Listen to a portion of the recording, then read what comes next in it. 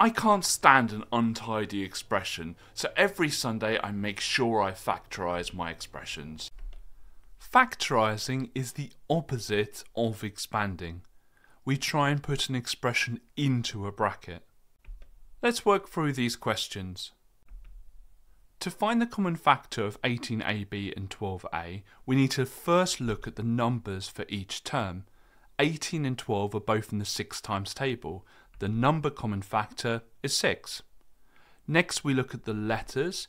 They both have an a. The letter common factor is a. The common factor for the terms is therefore 6a.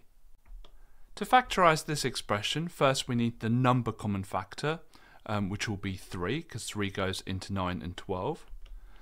And then we need to find the letter common factor. They both have an x. 9xy and 12x both have an x. So our common factor is 3x. Write this common factor outside of a bracket. And the final thing we need to do is divide the 9xy and the 12x by the 3x. So 9xy divided by 3x, focus on the numbers first. 9 divided by 3 is 3. And then the xy divided by x will just leave the y. The 12x, 12 divided by 3 is 4, and x divided by x is just 1. So it would be 4 times 1, which will just be 4. We start by finding the number common factor of these two terms. 14 and 21 are both in the 7 times table.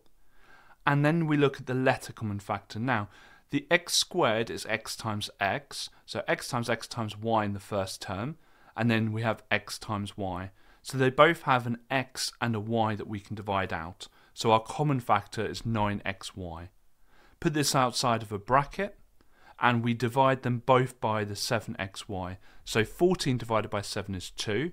X times y divided by x times y. So that will remove one of those x's, and it will remove the y, and it will just leave x. So our first term in the bracket will be 2x.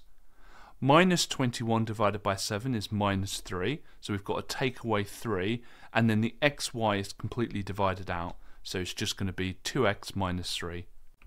Let's finish on this question. Jodie factorised an expression and her answer was 3x brackets 2x plus 4.